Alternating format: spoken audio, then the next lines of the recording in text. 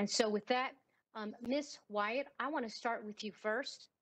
I want to thank you for all the work that you've done. Grid Alternatives has done amazing work, especially in my district in South Los Angeles.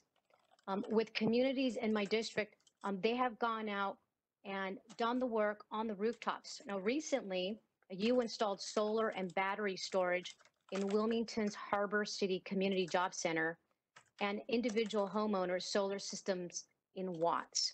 Now, these projects create green jobs while reducing energy costs and pollution.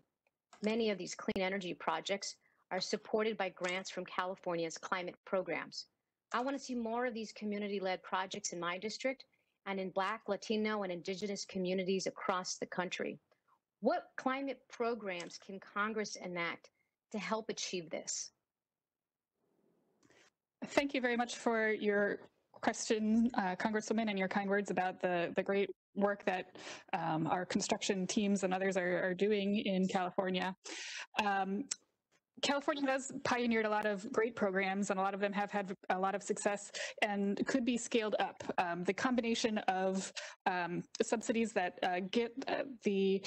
just bridge the gap to enable institutions serving low-income people and low-income households themselves directly on their own rooftops to get the benefits of clean energy.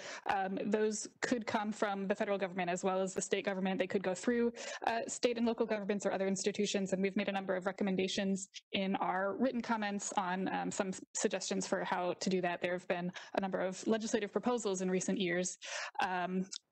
These could be coordinated in addition through weatherization assistance and energy assistance. Again, we don't want to set up clean energy to compete with those very important programs, but by fully funding those, and in addition, including renewable energy, low-income renewable energy with those programs, you could really multiply the beneficial impacts.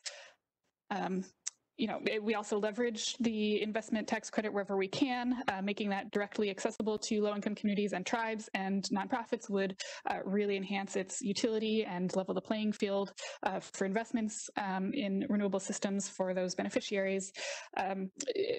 Congress has a lot of room for creativity to get clean energy to where it's going to have the most benefit.